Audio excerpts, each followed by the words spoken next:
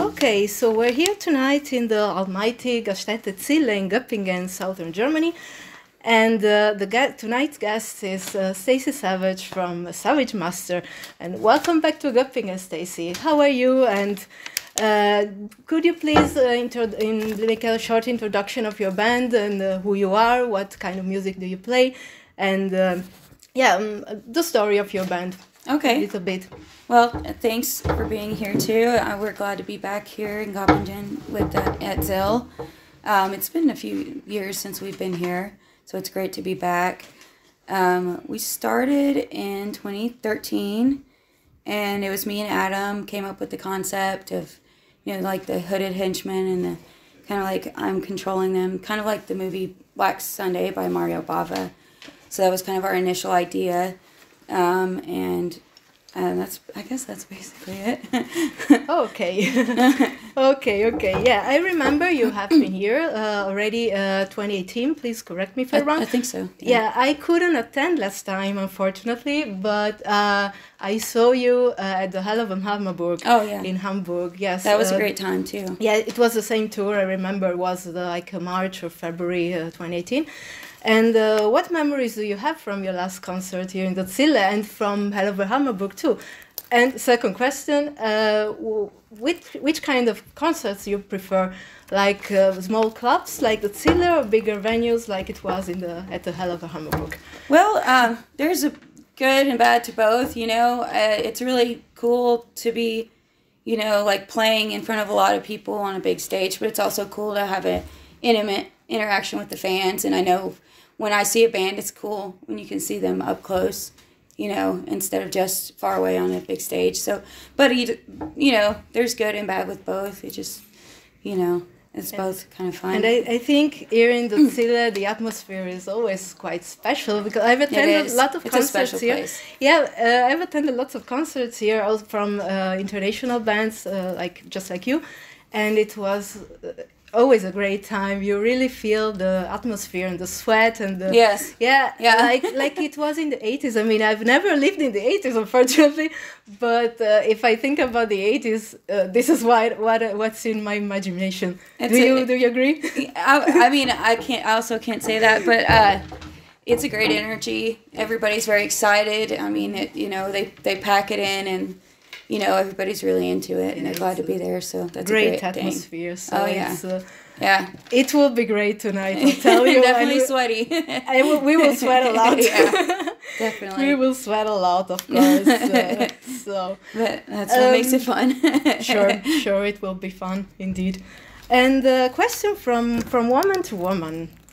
How do you think that the metal scene, the figure of the role of the woman in the metal scene has developed in the last year? I mean, I don't know, when did you start? When you started singing, were there as many women as today, or how has it changed in your opinion? There's always been, since the beginning, pretty early on, women in metal, but there's more and more as time goes on, and they get more recognition as time goes on, so that's a good thing. And there's lots of female-fronted bands popping up in recent years too. So I do notice that too, definitely. And do you have any favorite bands, female-fronted? I mean, not only in heavy metal. I'm talking about music in general. Do you have any favorites or any friends or anything you want to recommend to the people who don't know them? Maybe. Yes, we have friends. Solicitor, that's a really good female-fronted metal band, kind of more thrashy, speed metal, I should say. They were supposed to play the Zille in 2020. Of course it didn't. No one could do that. They can't help that. Yeah. That was a bummer for everybody. Sorry, I lost my head. What we were talking. Sorry, I interrupted you. No, you're fine. Yeah. Oh, yeah, Solicitor. They're great. Their front woman, Amy Lee Carlson, is a really badass lady. She looks like a Amazonian woman, and she's like a warrior, and she's very cool, and she's tough, and she's a really awesome vocalist. So, yeah, it's great people and stuff, and we play some shows with them as well. And yeah. Hopefully they'll get a chance to come back and play Zille. That's what I want to say. Hopefully they can come back soon, because I will definitely attend. I will definitely attend their gig. And we're talking about 2020. How did you spend your time in 2020? Which kind of year has it been for you and for your band, of course? I suppose since the last album came out last year, maybe you spent some time writing the new songs. And otherwise, what did you do? Tell us. We recorded actually in 2021. So yes, we were writing back then. And other than that, it was kind of like for everybody else, it's like the rug got pulled out from under you, because we all had all these plans, and even the booking agents were like unbooking all of the shows and everything. We were gonna actually come to Europe. We had plans with High Spirits, so of course that got shelved, and hopefully we could do that another time. And we were gonna play some shows with Midnight, and so that all, fell apart. But, on the other hand, we had some time to just, do different things in our lives. And we moved just to a different city. And, so it gave us time to do that. And, we were lucky that we didn't, personally have anybody super close to us that we lost during the first, in 2020. But a lot of people did. And so it's definitely a rough time for a lot of people. Mm-hmm. Indeed. And you mentioned High Spirits and Midnight, I heard. Mm-hmm. And since you named these bands, I wanted to ask you if you feel part of the new, let's say, traditional heavy metal, new wave of traditional heavy metal. Let's say, do you feel part of this scene, or when did you start? At the time when you started in 2013. Was there already this scene? Was it already that big, or were you planning to be part of the scene? And how has it developed this time? For us, our main influences are like 80s bands, like Acid and Warlock and Wasp and Judas Priest. So our vision was something in that vein. We weren't,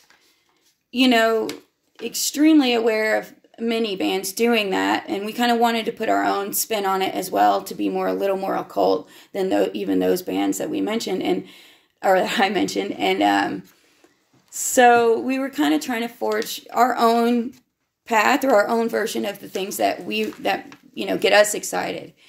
But we have noticed definitely a lot more bands in that vein popping up, and then there's this new wave of traditional heavy metal YouTube channel, full albums. And, they played our record, and we're very excited about that, because that's one place we go to find out about new bands. So it's cool to be included in that.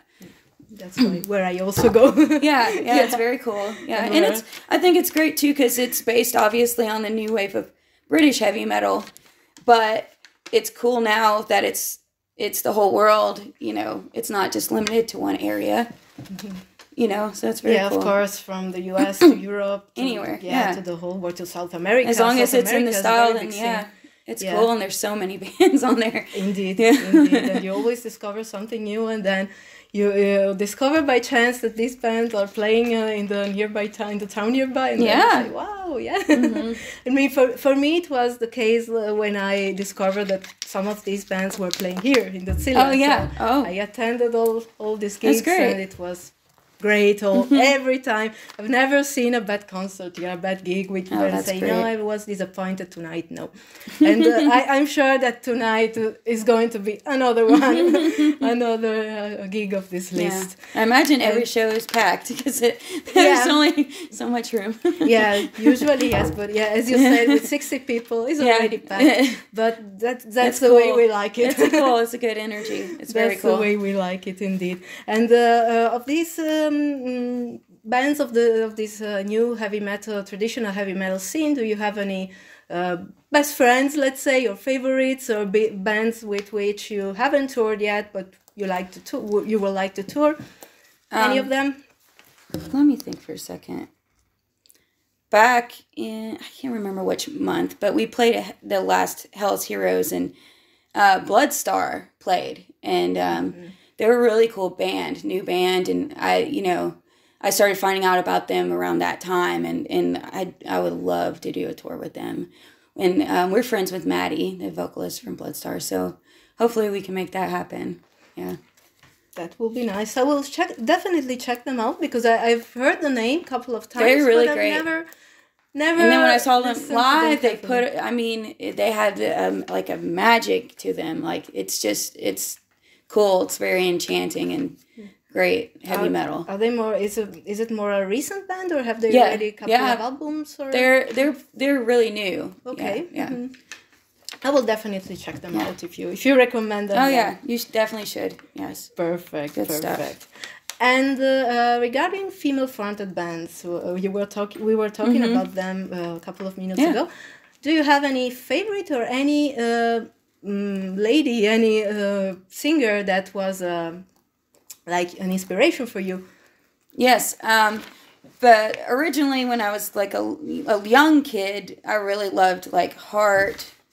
That was, the classic rock band Heart. And then later I got into like Warlock, and Doro Pesch's singing is just amazing. So yeah, that's very inspiring for me. Yes. And then like Acid. I like one, it's a little lesser known named Carrie that I like a lot too. Carrie, back from the 80s, yeah. I would have said Bitch. It's a very great, it's great Bitch inspiration. Is great. Betsy's a sweetheart. Yeah, I met her a few times. She's awesome. Because when I heard, I heard first Savage Master. After that, I discovered Bitch. Oh yeah, yeah. Okay.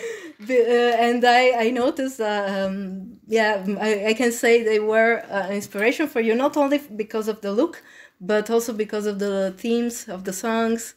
I would say, correct me if I'm wrong. Yes, am I definitely, right? Yeah. Definitely some Bitch in there. But but Bitch is indeed very cool. Indeed, very cool band. I agree with you. Yeah. And she still got it. Yeah. She still got it, really? Yes. Oh yeah. Okay. Are they still playing? I'm not sure the last time they played, but I saw them at Frost and Fire several years ago. So Frost and Fire in California, right? Yeah, and that was awesome. Very good. Can you imagine? Yeah. Yeah. Frost and Fire always have a kick-ass lineup. Frost and Fire and Hell's Heroes. I read of both festivals, and I say they're both great. Yes. Each time I say, I want to fly to the US to attend you should come sometime if you can. Yeah, I would love to. Yeah, I would love to. I mean, I've already been in the US once, but never in California. Oh, so really? It will be great to attend this kind of festival with these kick-ass bands that maybe don't have the chance to come that often to Europe. And the last few years have been difficult for everyone. Yes. Absolutely. So the costs are rising, and it's hopefully it will be better. Yes, get better I hope so too. Yeah, but you managed to come to Europe, and that's already I'm very thankful. an achievement for the fans, so for you, and we are glad to have you here. Well, thank you very much. I'm glad to be here. I'm very lucky. And at the beginning of this interview, you mentioned Mario Bava. Yes. And as an Italian, of course, I'm Italian, and of course, when you mention like the Italian horror masters, they always have a place in my heart, as you can imagine. Yeah. And a couple of days ago, I saw a picture of you on Instagram where you were wearing a T-shirt of Dario Argento Suspiria. Yes.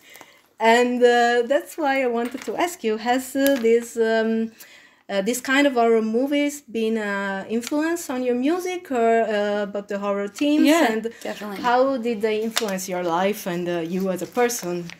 I love the movies because they're very artistic and visual, and for me, that's just something that appeals to me, and you could probably tell from our look and our stage show and everything like that. And for me, even like singing, lyrics and things like that, it's all so connected with visuals, like in my head, while I sing. So it's to me, it's the same kind of thing. It's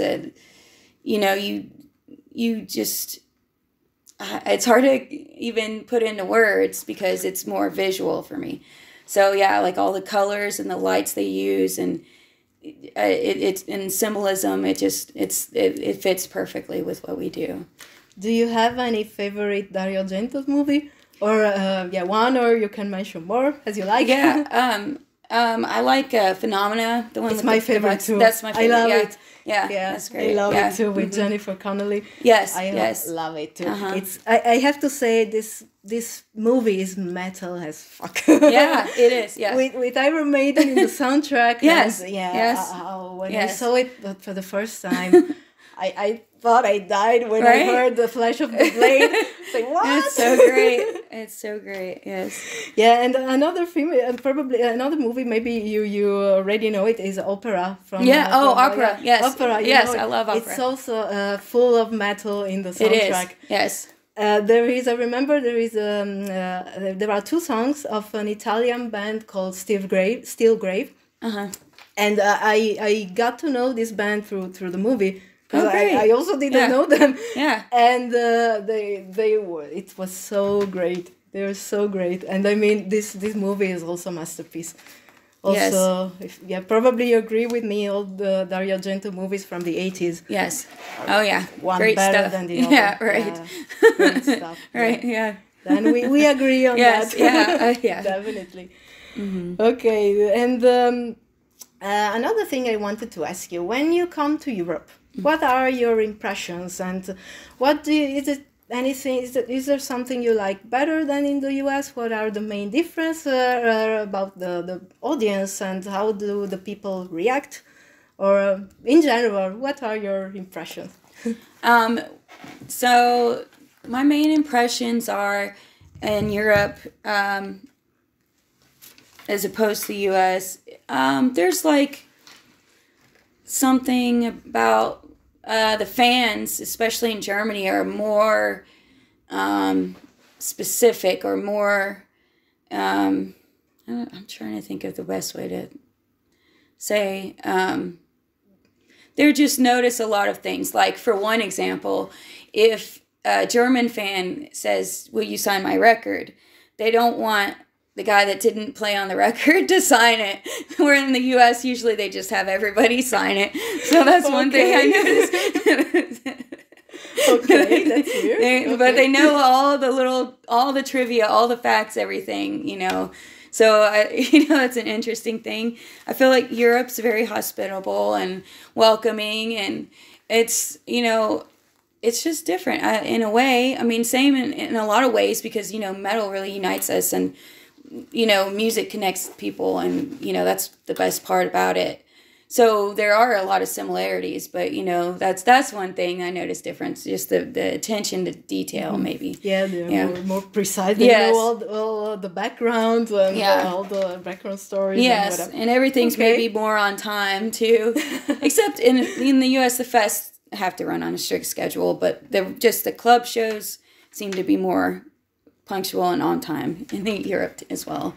And about the audience, I mean, while you are playing, do the people react differently, or what do you notice? I think so in some ways. Like, I've noticed more singing along with a lot of our newer material, which, I was a little surprised. I wasn't sure, if they would know some of these songs yet. But they've been singing along with, like the Hangman's Tree. I wasn't quite expecting. But, Hunted Night is the single released a video for. So I thought, yes, people will sing along with that, and they do in the U.S. But Hangman's Tree kind of caught me by surprise. People were singing along with that. So that would make me happy, though. I love that. There's nothing more fun than singing with everybody. And you're from Kentucky, right? Yes. And I was thinking about, do I know any bands from Kentucky? I really have no idea what's going on in Kentucky, and I don't know anything about this state in the U.S.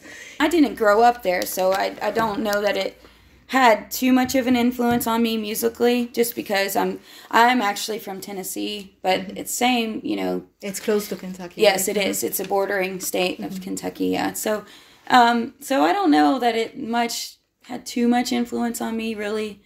But, we do have some friends there, like in Kentucky, Lexington, Kentucky. Black Knife's a cool metal band we play with sometimes. And, there's this, a couple bands, but not a whole lot. Not like a Chicago or something like that. Yeah, sure, I thought there is only nature in Kentucky. Yeah, pretty much. Trees, yeah. Yeah. yeah, some, you know, big bands will come through and play and stuff like that. We played a show with Behemoth in Louisville, Kentucky, and that was a huge show, and that was very cool. And, you know, so, I mean, bands will come through, but, you know, it's as far as a lot of bands don't live there. Some do, you know, but no. One last question. Have you played in any new countries during this tour? Or only in German? Because I saw the gigs, yes. the dates of the tour, and I thought they were pretty much all in Germany, right? Most of them are in Germany, with the exception, our first date was in Warsaw, Poland. Okay. That was our first Polish show. Oh. And that was great. What was your impression of Poland, of the people there? It was great. I liked it. It was very cool. It's, you know, definitely European, but it felt not too, you know, foreign to me. Like, you know, I noticed, I don't think there's any stop signs, so maybe there are, but I didn't notice that. But otherwise, it just looked like, I don't know, like somewhere in the U.S. or something. Okay, interesting. Yeah, but the fans were really great, and again, they were wild singing along and everything like that, and we had a better turnout than we expected, because everybody told us they mostly care about death metal, black metal, and so we weren't not sure if we would have a good turnout, but we did. It was really good. Maybe due to bigger bands like Behemoth and so. Yeah, I think so. Yeah. Okay, then thank you very much, Stacey. It was a pleasure to talk to you. Same to you. And I wish you a great end of the tour. Thank you. Thank you. Nice meeting you.